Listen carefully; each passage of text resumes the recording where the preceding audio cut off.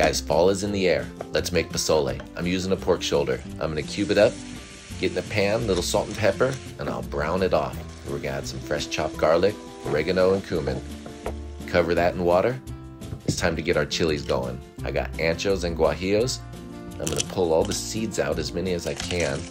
Toast those up in a pan. Then I'm gonna add onion, garlic, and some water. Cook them till they're soft. Throw them in the blender. Now be careful here. Put a towel over this so this doesn't burn you. Start real slow. Get it pureed. We're gonna add that right back in.